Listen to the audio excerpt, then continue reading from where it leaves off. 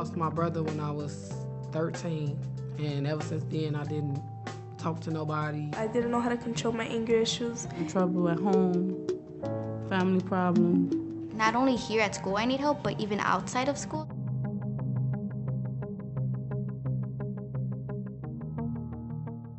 Almost 100% of the students have experienced some type of trauma. Every instance of violence in this community impacts our students.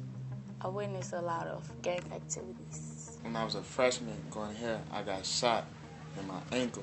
Some guys came through in the car. They threw down some gang signs and they started shooting. I was about 11.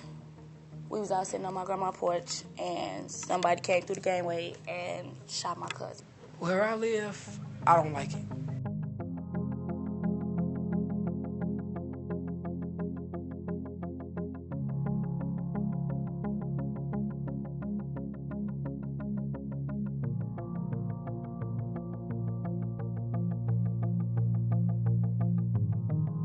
I want to be able to help these young people have skills to really be successful in life. I would say there are about 3 central challenges that my students come to me with. In so many words, the stories are saying, I need someone to accept me for myself. I need you to help me figure out who I am, and then also help me to learn how to navigate relationships with other people. My dad passed away when I was 6 years old. I lived in the same house, but then again, we had to go house to house sometimes. We're seeing teenagers who essentially are trying to figure it out, but also figuring it out with these challenges of, how am I going to get home safely today? Or will I have enough money to make it to school tomorrow? So I got into an argument with my dad and he asked me to leave last night. There are just so many challenges that come with being in an impoverished neighborhood.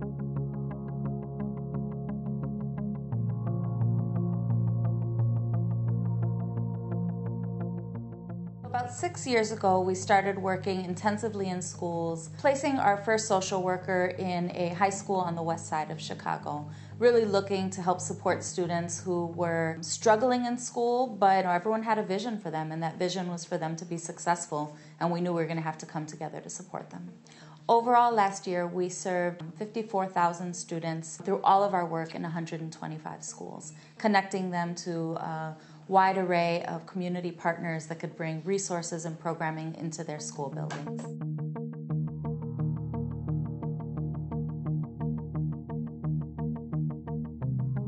That our kids come to us not focused, not ready to be able to engage in day-to-day activities. It means that they come in without sleep, they come in hungry, they come in afraid, they come in agitated. And so again, you can't have a strong academic culture without having a very solid social and emotional culture as well. The way that you are socially and your ability to navigate your emotions is very central to who we all are. We can never take for granted that those 2 components of everyone as human beings are not important. They are, in fact, what we lean on the most in life. Teaching young people how to navigate through the world, how to handle themselves, how to bring a person out into the world who is not shunned or looked at to be a burden on society, but a contributor. And that's what social emotional learning does for people. It helps us all. Communities and schools have really filled in the gap in terms of exposure to things that are happening throughout the city, to additional wraparound service within the context of an additional social worker. Those are things that, for this particular demographic, are so key. Because if we're expecting our kids to be able to compete, we have to have those outlets. To have someone on staff that really focuses solely on that work, I think is huge. We're looking to grow this program, and we're ready to add schools. There's a lot of need out there. There are principals that are excited about the possibility of getting these supports in their building, and we're ready.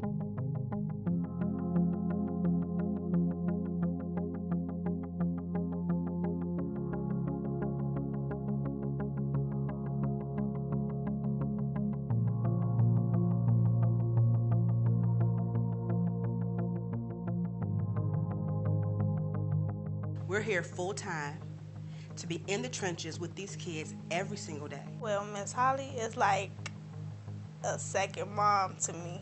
If I didn't have Miss Holly in my life, I would have dropped out of school. She's a wonderful, wonderful person. She just brightens my day every time. Cause she always have a smile on her face. Cause I was gonna drop out my freshman year, but she helped me make it through freshman year, and that's all I really needed. Miss Holly is my second mama.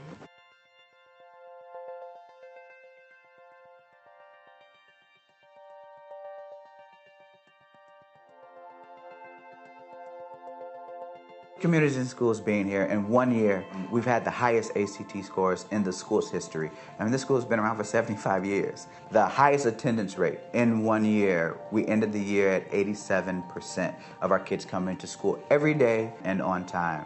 The teachers have another thought partner with Communities in Schools to be able to come to someone that has the expertise to give us extra resources and strategies on how to meet the needs of our kids that come to us every day with repeat exposure to trauma, which is very difficult.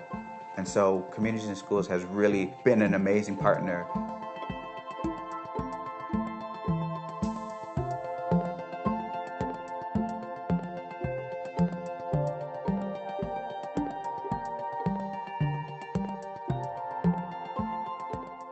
It is an incredible opportunity to change the lives of students that I think are the forgotten. We saw it here within our own school.